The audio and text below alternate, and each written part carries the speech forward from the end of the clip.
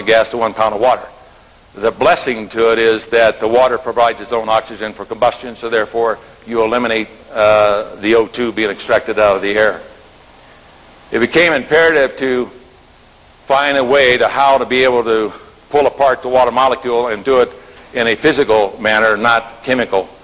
And so you have to learn how to ask the right scientific questions. And what actually took place, that when the unlike atoms take on a covalent bonding, under the law of physics, that for a reaction there's an equal and opposite reaction. No one was asking the question, well, once the unlike atoms come together to form the water molecule, what actually takes place? And what actually occurred was that, in fact, that in the field of physics, in the outer orbit, the L orbit, that normally the oxygen atom by itself has 8 electrons and 8 protons. But when the unlike atoms of hydrogen is covalently linked up to the oxygen atom, then the L orbit now accepts up to 10 electrons, and as a result the oxygen atom swings to a negative electrical charge. Since the hydrogen atom is now shared its negative charge electron, the positive charge of the hydrogen atom now swings positive. Therefore the water molecule was bipolar electrically charged. Heretofore they assumed in the field of science that all molecular structures were held together by the electromagnetic attraction force. Well, we had shown, in fact, that there is an electrical attraction force, Q and Q prime, that actually is formed between the unlike atoms. This electrical attraction force is now called, in the field of science, electrovalent bonding. You know, the scientific world likes to be able to put names to phenomena, and that electrical attraction force that holds the unlike atoms is equal to the 2 shared negative electrons that the oxygen atom has now accepted from the hydrogen atoms under law of physics, that for every action there's an equal and opposite reaction. So it became very apparent from this discovery that if we would expose the water molecule to opposite voltage potentials of electrical stress and shut off the flow of amps, opposite from that of an electrolysis process, we could simply now cause the water molecule to be pulled apart. And this was very well established by Coulomb's law and Newton's law of Newton's second law of electrical force, that whenever you expose an electrically charged particle to a voltage of opposite polarity, you will cause that electrical charged particle to go into a movement. So in other words, if I would create a positive voltage field, would not the negative charged electron be attracted to the positive voltage field? On the law of physics, that opposite charges will what? Attract.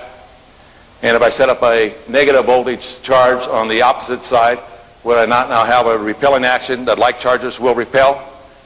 And so therefore, in an electronic circuit, you can set up electrical attraction force of opposite polarity, and we discovered we could simply pull apart the water molecule in a physical manner simply by causing the positive charged hydrogen atom to be attracted to the negative voltage plate, and at the same time the negative charged oxygen atom be attracted to the positive voltage field. 3 things occur simultaneously of pulling apart the water molecule in a physical manner. Number 1, you have the elongation of the water molecule. As the water molecule is elongated, then you have what is called changing the time share rate of the electrons, which causes a switch off of the electrons by the native intelligence of the hydrogen atom. Says that I want to maintain as an atom. And then you have what is called covalent switch off. Well, Murphy's law come into existence. Can you check to see if I can move the slide? Anybody know about Murphy's law? Whatever go wrong will go wrong. So when Murphy shows up, then it becomes a blessing. Now, in this particular case, we are transferring the electrical stress from the molecular structure of water and applying electrical stress across the combustible gas atoms of the water molecule. And what actually happens is that since the nuclei is positive electrical charge, it would migrate now to the negative voltage field, and the negative charged electron is now being migrated to the positive voltage field, and therefore we are now starting to elongate the atoms of the water molecule. We're putting electrical stress on the combustible gas atoms. Therefore we are slowing down the spin velocity of the electron, and under the electromagnetic theory of magnetism says that whenever an electrically charged particle passes through an electric static field, its byproduct is electromagnetic energy. So the strength of the electromagnetic field of the atom is directly related to the spin velocity of the electron. So when I put an opposite electrical charge and create this opposite electrical stress onto the atom, then I slow down the spin velocity, therefore the electromagnetic field strength of the atom becomes weakened. Now there are four forces that affects an atom. There is electrical force, electromagnetic force, weak and strong nuclear force, and gravity. What force affects all the others? Electrical force. So it became obvious that the electrical polarization process, and Lord had me develop the VIC circuit using the dielectric value of water as part of the electronic component of the circuit. I put two resonant coils on either side of the capacitor, which is formed by two voltage zones and the dielectric liquid of water, and therefore became a tuned pulsing circuit. And when you adjust it into the dielectric value of water, you are now allowing the voltage across the two voltage zones to cause the electrical polarization to separate the water molecule in a strictly physical manner. You do not consume voltage in an electronic circuit.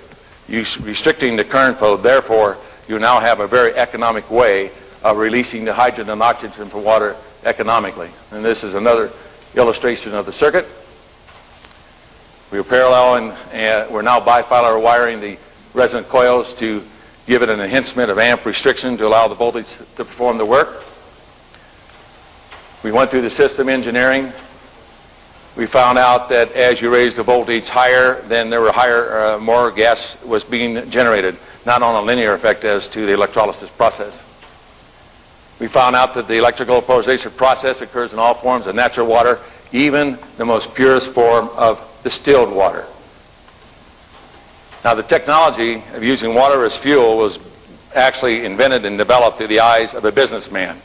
Under the law of economics, the guy who comes with the cheapest way is going to win out. You know, there's a lot of Cadillac ideas that come in existence, but they don't comply to the law of economics, so they really never really get out the door. And it was also developed under the KISS method. Anybody know what the KISS method is? Keep it simple, stupid. Don't make it complicated. Now, when I started back in the late 70s, I couldn't go to any textbooks to show these things, but the discoveries are quite simple. But once the realization of the mechanism was there, then it became quite obvious that water was a fantastic fuel source. Here's where we're increasing the voltage to higher to start to cause the water molecules to go into an ionization state, much like that of fluorescent tubes. Now we got into a very interesting part, is that when you tune into the dielectric value of water, you go into atomic resonance, which I will talk about, which now propagated release of energy to cause a magnitude of increase of hydrogen gas production way over the prior state of the art of the electrolysis process. Next of the invention was learn how to adjust the burn rate of the hydrogen and oxygen gases. Normally when you combust hydrogen and oxygen, the burn rate is around 325 centimeters a second. But in order to adjust the burn rate to co-equal that of the fossil fuels, if I'm able to do this and accomplish it, then I would have a retrofit system that we can retrofit to every internal combustion engine in existence, and therefore maintain the economies of the world. This shows a hydrogen and oxygen flame that's being adjusted to around 37 centimeters a second. Most generally, if you remember in your high school and chemistry days, when you light the gas, it would go poof. It's burning at 325 centimeters a second. Yet you're igniting the gas, and the flame is being sustained and maintained from ordinary natural water at a temperature well over 5,000 degrees plus. In order to do this, there's a characteristic of water that water is also like a sponge that will absorb ambient air. And the natural waters around the world will have anywhere from 9 to 11% of ambient air. The bulk of ambient air composed of non-combustible gases like nitrogen and argon and the other gases. And as a result, when you pull apart the water molecule from water, you're also releasing the ambient air with non-combustible gases. And so it's a multi-gas generator, and it automatically adjusts the burn rate down to around 47 centimeters a second. So we're now using the water as a gas mixing regulator. Now, if I'm using the water as a gas mixing regulator, does it cost me anything? Now, so far, under the law of economics, if I'm using ordinary rainwater, I don't process the water in any way. I don't add any chemicals into the water. Is it costing me anything? The political system has been trying to find ways of how to tax rainwater. And of course, I'm not interested to get in that discussion with them. Second, the voltage zones are composed of stainless steel materials, which is chemically entered to the process. So under lab actual certification testing, the longevity is like 0.0001 per year. So if any of you people live for about 10,000 years, come back and tell me. But normally you would not have to replace the voltage zones. So I'm still complying with the law of economics, right? If I'm restricting current flow down to minimum and raising voltage higher, well then, is it cost me very much of electrical power in order to split the water molecule? Now this does not create energy. The only thing we're doing is developing the abilities to release the energy from water. Now we found the ability to adjust the hydrogen burn rate to any burning level from fossil fuels on down to burning leaves and paper. We developed now the ability for anti-spark back by using the mixture of the gas with non-combustible gases. That somewhere along the line in that tube, which we call a quenching circuit, the non-combustible gas separates the hydrogen and oxygen gases, and as a result, if you terminate the gas generation, there's no spark ignition going back into the resonant cavity. And you have that spark arrestor irregardless of gas pressure or volume. This gives you an example of the burn rate. To understand it, if I put a hydrogen and ambient air into it and ignited one end, the rate of burn is roughly around 325 centimeters a second. If I put natural gas and ambient air in it, ignite the gas, it burns around 47 centimeters a second. So it became very obvious that if I now would mix the hydrogen and oxygen gas with non-combustible gases that do not support the burning process, then I can adjust the burn rate of the hydrogen gas to go equal that of the fossil fuels.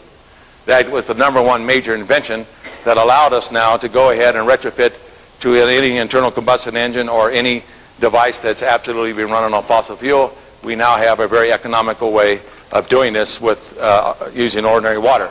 Now the byproduct of burning water, anybody know?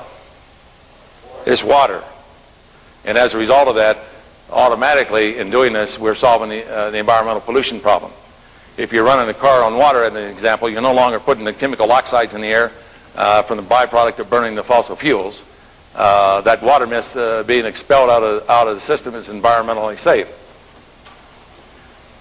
We had to be able to adjust the burn rate lower than the 5,000 degrees it shows on the videotape. You have to get a little practical about this, because if you put that type of flame on the stove and your wife decides, I want to do some cooking, but you burn holes in her pots and pans, I'm afraid the cell job will be a little bit harder. So you have to be practical about it. So that learned us the abilities to adjust the burn rate. Now that gave us the abilities to develop the technology of running an internal combustion engine off of water. As an engineer, you look at the engine in 3 ways.